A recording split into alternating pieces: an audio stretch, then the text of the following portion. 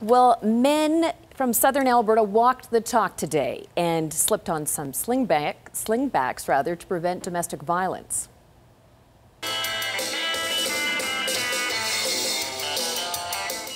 High heels and hairy legs don't exactly mix, but these guys got all dolled up for a good cause. From media personalities to the men in blue to even city aldermen. Guys from all over Lethbridge came out to walk a mile in her shoes. It's the third annual event that was held at Galt Gardens over the lunch hour to support victims of domestic violence. All proceeds are going to the YWCA. But really, the men of the community have been just awesome in coming forward saying that we want to do something for the YWCA and on this issue. And I think secretly a lot of them want to wear the shoes, is really what it is. But the community's historically been very supportive of our organization. We're very thankful for that.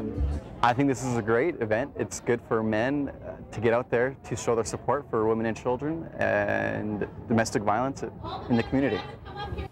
That duct tape is a good idea.